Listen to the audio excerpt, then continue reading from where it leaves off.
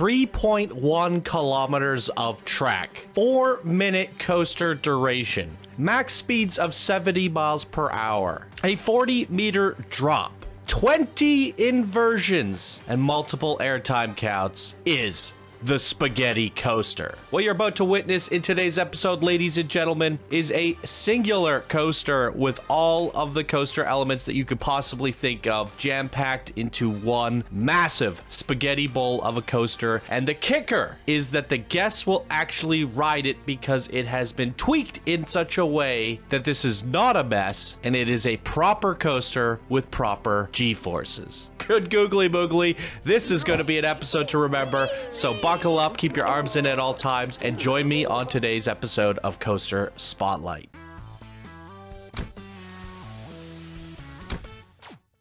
Hey yo, my Planet Coaster friends, Johnny5 Alive here, and welcome back to another episode of Coaster Spotlight. In today's episode, we're going to be looking at Spaghetti, created by the one and only legend, Riddler Revenge 75. Here they say, see your Discord chat. Hi Johnny, how are you doing? It's been a while. I have a new blueprint and I wanted to add some text with my newest creation, but it's over 1,000 characters. Can I send it to you in Discord somehow, Riddler? I just checked when I uploaded the last coaster and it has been almost 2.5 years. A lot has happened in that time and I haven't been playing a lot of Planko in that time. I did try to build some stuff but never finished anything until today, that is. One of the main reasons I haven't played Planet Coaster is that I found a new creative outlet in the form of writing screenplays. Strange for a Dutch guy who isn't particularly keen on writing proper English, I know, and probably even more surreal was the fact that I ended up in the finals of a large screenwriting competition in Hollywood. Holy good googly moogly, congratulations buddy. I didn't win in the end, but it motivates me tremendously to keep writing these stories that I have locked inside my head. The reason I started up Planet Coaster a couple weeks ago is far less pleasant. For the last couple of weeks, I had a lot on my mind. It was a combination of various stressful and anxious things coming together at the same time, and I couldn't find the peace in my mind that was necessary to write, so I started up Planko Coaster for some distraction. Hey, creative outlets are always a good way to get rid of some anxiety and stress. Absolutely. What you have before you is born out of all the stress from the past couple of weeks.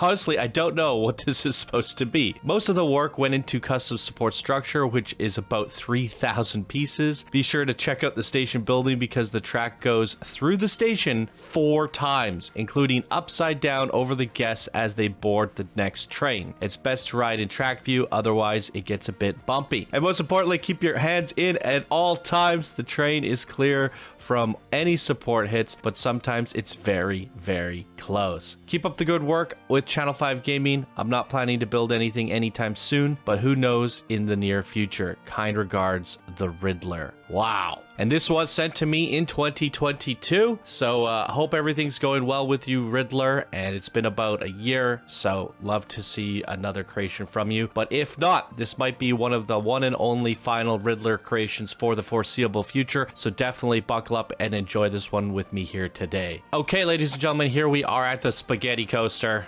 Absolutely amazing. I did actually path and set this one up, excuse me. And it was a bit of a spaghetti mess just setting it up. So if we come all the way around the side here, we find the entrance to the queue. We might as well walk it. We can already hear them all screaming for their lives. I think this thing has like 4 or 5 coaster trains on it, which is really ridiculous. If you're gonna have 3,000 meters, 3 kilometers of track in a spaghetti bowl of a coaster, it makes sense to have multiple trains running on it, which is much appreciated there. It's going to create a lot of things to look at, a lot of noise, pretty amazing stuff. As you can see, this was not the easiest thing to path. Struggled a little bit. I might not have gotten the height quite right. Don't trip. And here we come through the boarding station, and as he mentioned, a coaster passes through here 4 times. Can we catch one coming through, please? Wait for it. Wait for it. We might be waiting up to 4 minutes because that is the duration of the coaster. Well, while we wait, we can take a look at the coaster stats. As I mentioned, in the top of the video. There they all are on the right hand side. You can take a look at them. 250 seconds in duration, 3,100 meters. The most impressive part is the fact that there are 20 inversions, and the G-forces are all proper to the point where this coaster is green across the board. There it goes. Wow! Green across the board. The guests want to ride this coaster, and so do I. So why don't we get right to it? Go in track view as requested from the creator, and off we go.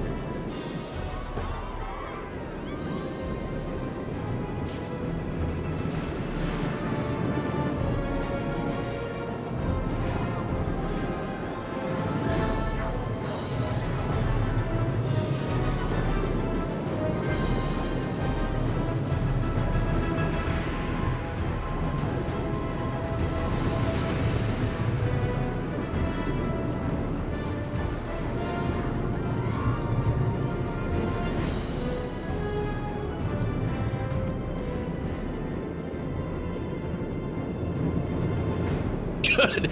Googly boogly. I think the most impressive part is the fact that we are weaving and bobbing through all of these head chopper moments, and all of these are custom supports. Let's it looks like there's nighttime lighting on this bad boy, so why don't we check this out at nighttime here, because these put all that effort into this nighttime lighting. Let's go.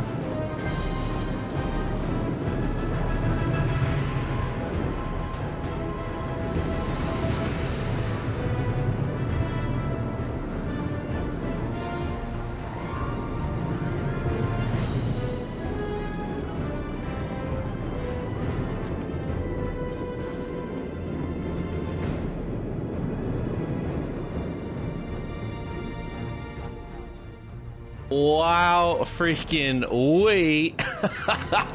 Do I dare even try a cinematic mode in this coaster? We can maybe try to end off the episode, but let's take a look at the spaghetti mess. It's super impressive to see how many custom supports there are. Literally 3,000 as they mentioned. I mean, that is insanely impressive. What was even more impressive is the fact that the coaster was smooth all the way through, and the fact that you fit 40 inversions into that. It was actually a really enjoyable experience. When you look at this, when you click on the video because you see a thumbnail of Spaghetti Coaster, you expect this to be a disaster episode, something that's just completely insane, something that shouldn't be possible, but the guests love it. I love it. The coaster's amazing, and Riddler Revenge is one of my favorite creators in this community, an OG that's been around since 2016. Once upon a time, I think it was 2017 or so, we did a whole week called Riddler Week, where we featured all of his creations back to back to back to back. Pretty sure if you just type in Riddler on my search engine on my channel, if you're on PC, you will find more of his creations in the search engine of the channel. And I think this is officially every single creation we've ever seen from Riddler up until this date. I don't think there's anything on his workshop we haven't seen, and this kind of is the end of his story for now, sad to say, but he's moved on to bigger, better things with writing, as he mentioned, and I do wish him the best of luck with all of that. And maybe your writing can come in handy. Maybe I could use you for a little writing project of my own Riddler that is relevant to Planet Coaster, but also prize on your passion to write. Maybe I could pull some of those creative juices out of you for a Planet Coaster project here in the future.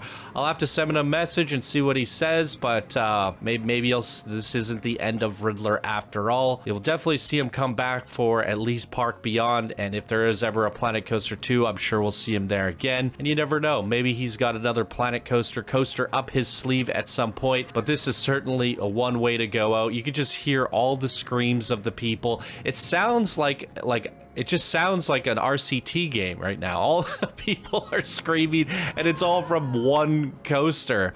How many coasters did we have on this? How many trains did we actually end up having on this coaster? 4. With 7 cars per train. That is super impressive. What a ton of fun. Maybe we can go out with a bang, and I'm just gonna grab this coaster and see how things look in cinematic. I can't promise anything good will come from this, but maybe this is the insanity that we're looking for after all, because it was actually quite enjoyable in POV. Let's see how this goes.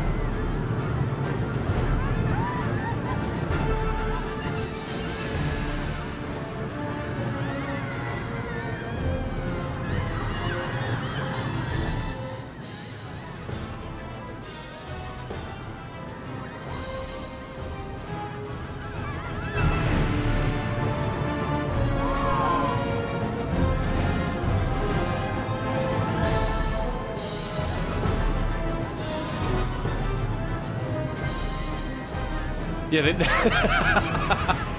the camera really doesn't want to pull out, but this perspective is actually quite cool.